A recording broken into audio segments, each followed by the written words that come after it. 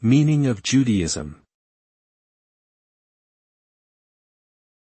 Judaism.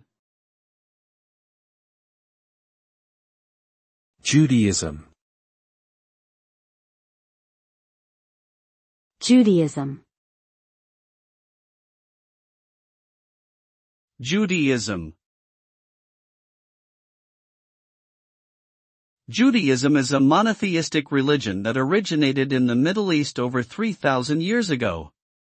It is based on the belief in one God who revealed himself to Abraham, Moses, and the Hebrew prophets. The central religious text of Judaism is the Torah, which describes the relationship between God and the Jewish people, as well as the laws and commandments that Jews are expected to follow. The Jewish people also believe in the concept of a Messiah, who will one day come to bring peace and redemption to the world.